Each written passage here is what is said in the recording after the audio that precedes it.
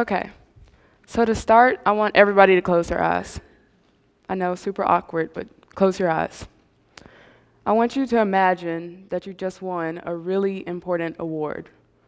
You're standing on stage. It's streaming live, so millions of people are watching you.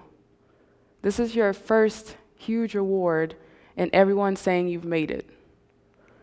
Who is the first person you think? Now open your eyes. Now I'm going to ask a strange question. I want you to raise your hand if the person you said you would think was yourself. Well, you see, I asked that question because oftentimes when we see someone who we feel is successful, we wonder, I wonder what they did to get to where they are. But when we are awarded for our accomplishments, our first instinct is to thank those who've helped us along the way. So let me tell you a little bit about myself. I'm a 24-year-old undergraduate student. I'm older than most everyone in my classes.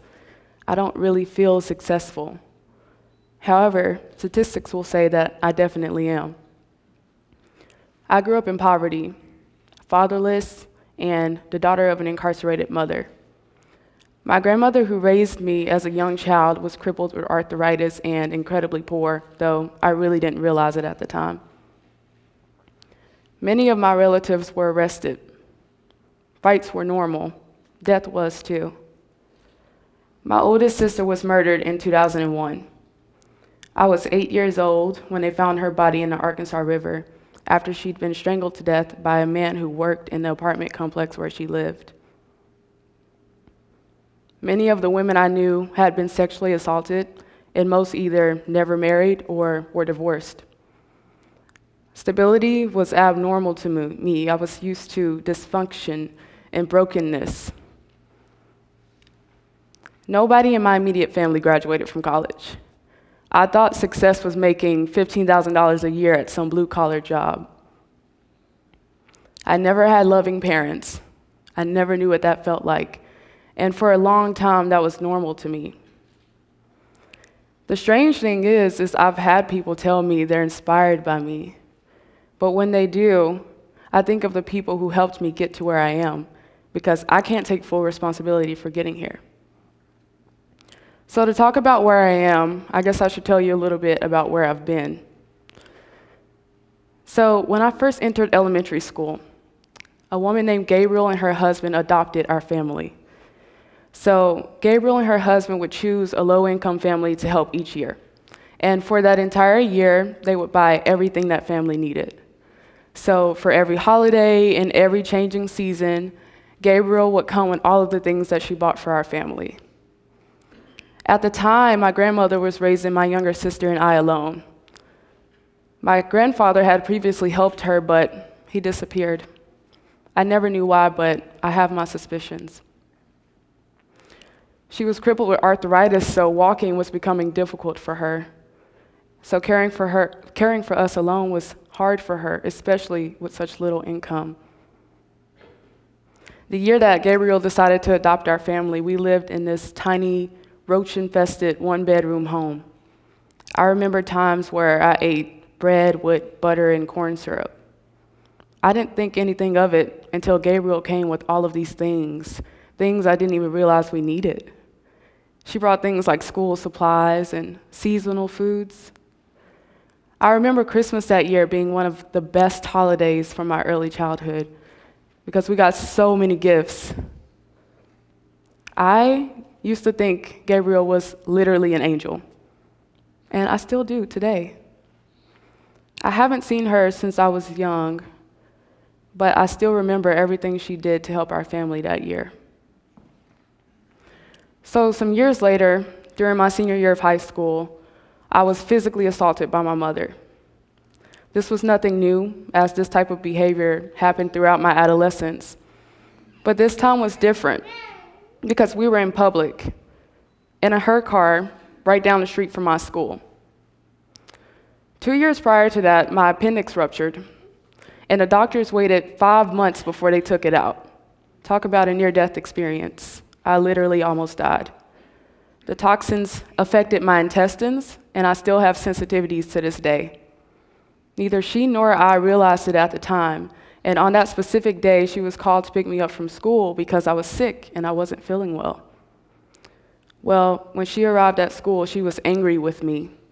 She told me it was my fault I was sick because I ate too much. Out of anger and frustration that she didn't seem to care about my well-being, I swore at her. See, normally I would just keep my mouth shut. But the resentment that I was having toward her was slowly building. And at the time, I felt like she would not understand how I felt if I didn't. Well, she stopped her car and started attacking me.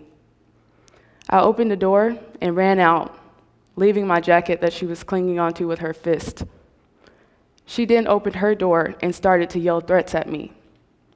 She told me not to come home or else. Needless to say, I didn't go home that day. So I ran to my school counselor, where I was told I needed to file a police report. I was still pretty sick, and now I had nowhere to go. I remember sitting in the counselor's office for hours before they just gave up and decided to send me back to class until they could find me a place to stay. One of my best friends at the time was living in a foster home. I knew the parents because they preached at the church I'd just begun visiting. They offered me their home temporarily, and I stayed with them until I graduated from high school. My mom did not help me prepare for my high school graduation.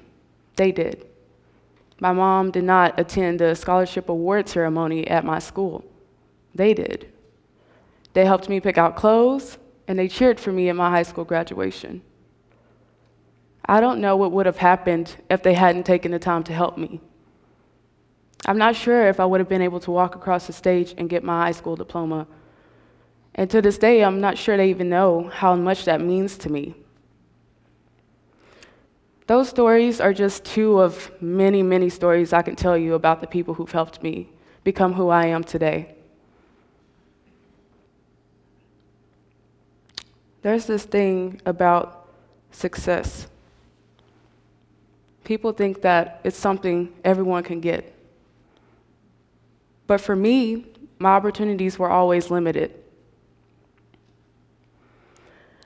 It's important that I say that because people use stories like mine as justification.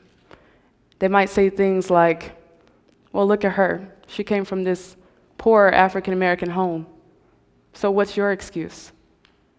Well, let me tell you, they didn't have help. I was lucky because someone reached out to me, and that made all of the difference. Thanks to the people who've helped me in my life, I'm now able to see the world from a totally new perspective. As I approach graduation, I get to see the world through professional lenses now. But still, I see evidence of the importance of helping people and how that not only shapes lives and gets people like me to places like Harding University, but also how vital that is in the workplace. So this past summer, I interned at Ketchum. Ketchum is one of the largest public relations agencies in the world. And if you would have told me at 18 when I was sitting in that counselor's office that I would have spent a summer in San Francisco working with some of the best in communications, I wouldn't have believed you. To be honest, I didn't even know what public relations was when I was 18 years old. But if it's one thing that I learned from that summer, is that even the best and brightest need help. Ketchum has some of the best campaigns in public relations, but that's not the result of one person. One person cannot take full responsibility for their achievements. But many people working together can create something incredible, and often do. Our success stories are not a one-man show. They feature all of the people who've helped us along the way. You may not realize it now, but you are a part of somebody else's success story. So next month, when I get ready to graduate and walk across that stage, I have you and you and you to credit as well, because I didn't get here on my own. I had a little help. Thank you.